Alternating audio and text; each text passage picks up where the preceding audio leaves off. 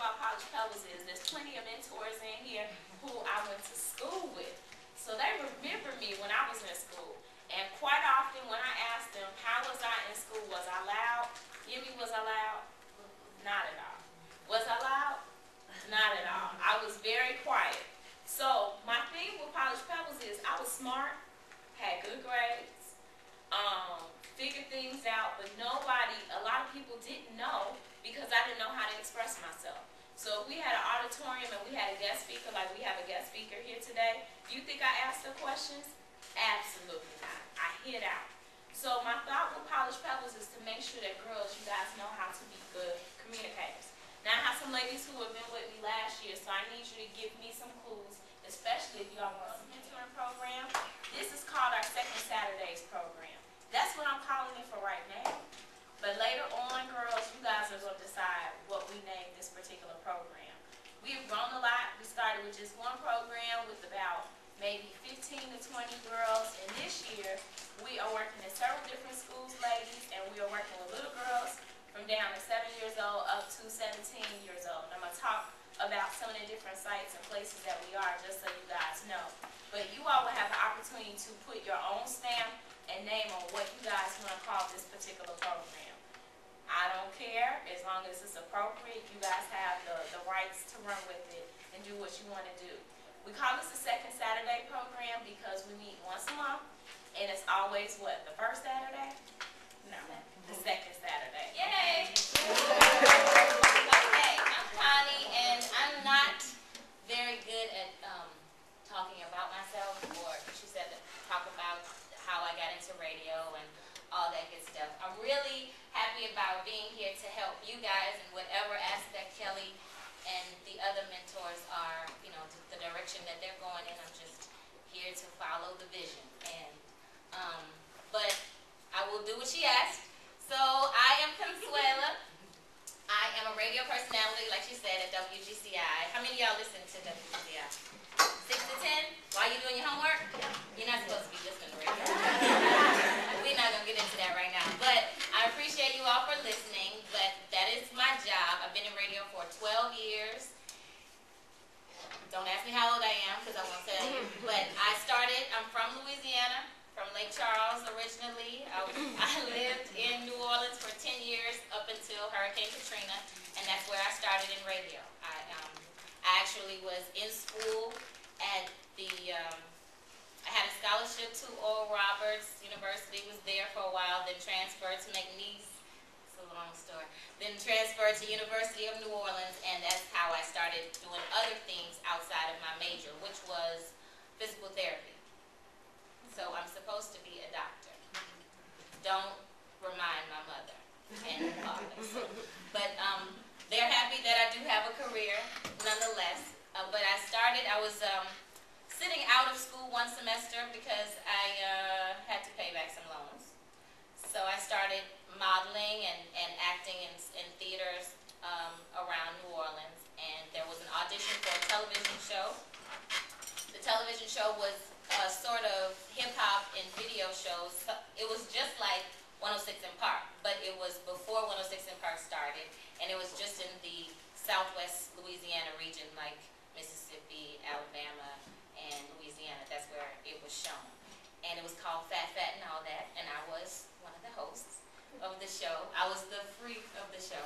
And the guy that was on there was like AJ, just to give you a point of reference of the type of show that it was.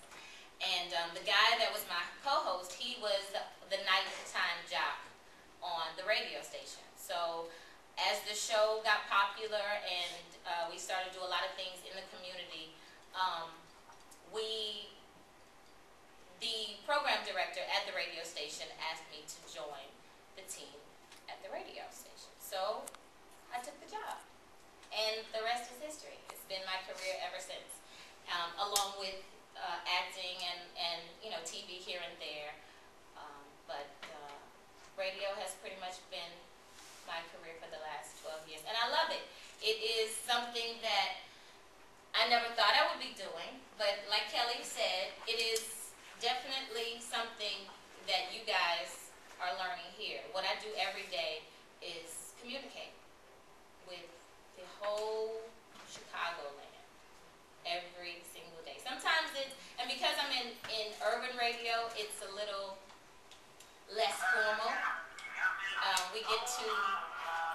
way of, who is that?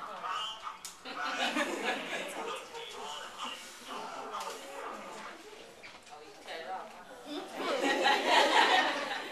We should ask them, but I know there's some ladies in here that know how to ask questions. Yes. What's your favorite part of what you do? People. Meeting people? I used to be shy, kind of like Kelly, but not as much. But I had a mom, just like Miss Bear, that was she pushed me a lot. I guess she saw the potential in me, but she made sure that I got out in front of people and made me do things that would, build my character and build my confidence. I love being around people, and I guess it's a good thing because I had to be around them all my life. When you're a preacher's kid, you don't have a choice. You have to share your parents with everybody, and you have to be in a place where people are always around. When you wake up, Sister so-and-so is in the kitchen, drinking coffee and eating sweetbread with your mom, or, for a Bible study, you have to go to choir rehearsal. Always around people, and my brothers and I, four of us rather, were always participating in school, projects, activities. We always had something to do, so people probably would be the best part of this, being able to connect. Yes, ma'am. Okay, all of this is actually the same question I was going to ask. Give us a general idea of what work ethics you had to get, you had to develop in order to do well at your job. And The most important thing that I had to learn was being on time. Everything that the radio had, everything has to do with time. We run our commercials at a certain time. We run every song at a particular time.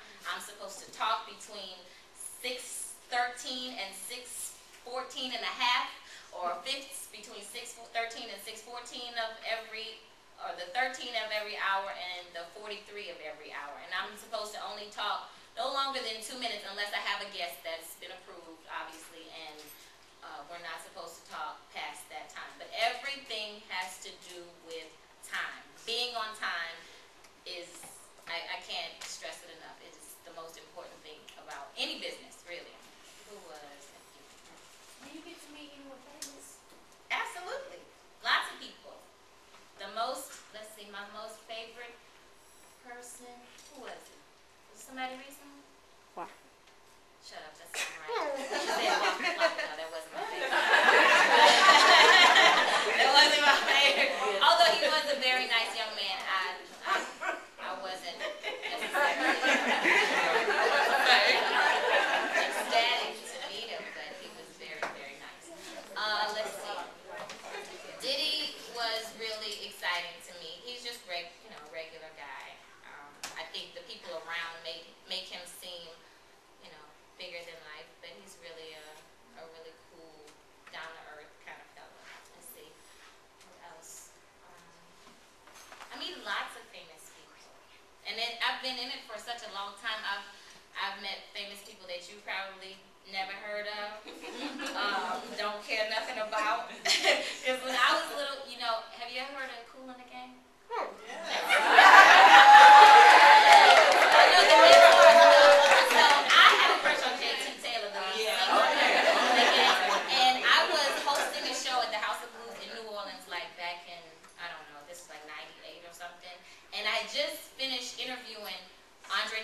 And Big Boy from Outkast, right? I just finished interviewing them for my TV show, but after them, it was like a big celebration for one of the local artists that they had all those people there.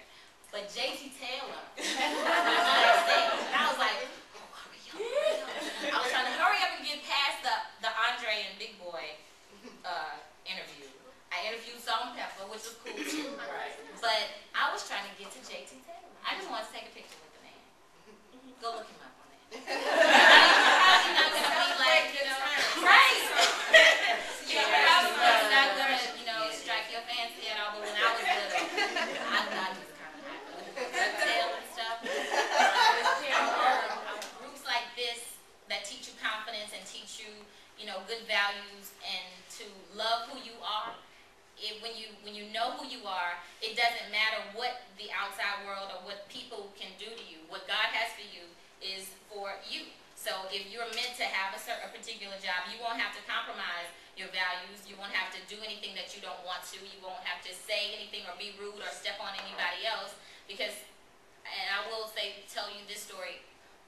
My roommate in New Orleans, she had just graduated from Xavier, and she was in communications. My major was physical therapy, so I'm supposed to be a doctor, but I'm doing all these things that, of course, my parents wanted me to go into medicine because that's a real career. I wanted to go into theater and music. No, I couldn't do that, but I did all those things in my extracurricular activities. I did theater and all that, so that's how I got the television show. I was offered a position at the radio station, the same radio station that my roommate had applied for after she graduated.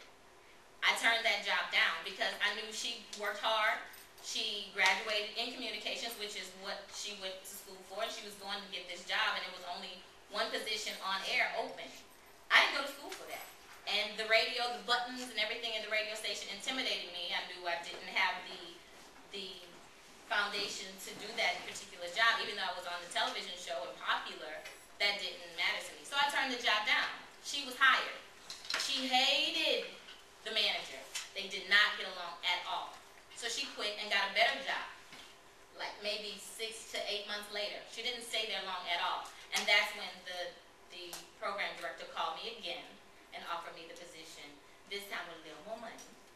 Hallelujah. And then that's how I started in radio. But when you don't compromise your values, when you don't have to step on people, it may take you a little longer, but people will notice. Somebody will notice, and especially God will notice. That's what's most important to me. I don't know about you, but I'm more afraid of that than. The only thing I do have control over is the one little segment. How many of y'all know the download or delete? Do y'all ever call in at 7 o'clock? 7 o'clock at night, I play a new song. Sometimes it's a local artist, sometimes it's a new artist, or an artist that we hadn't heard from in a long time, and it's your time to vote. So that is something I have control over, and it's just one song. I know. I take that. Okay, let's give Connie a round of applause.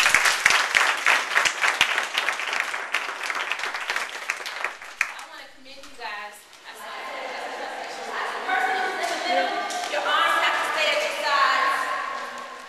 Your eyes have to be closed. And you just walk. If someone walks toward you, the person in the middle of the circle walks toward you, what will you do?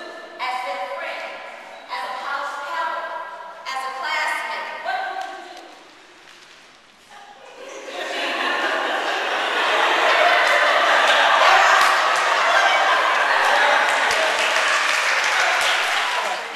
Please, at the bottom.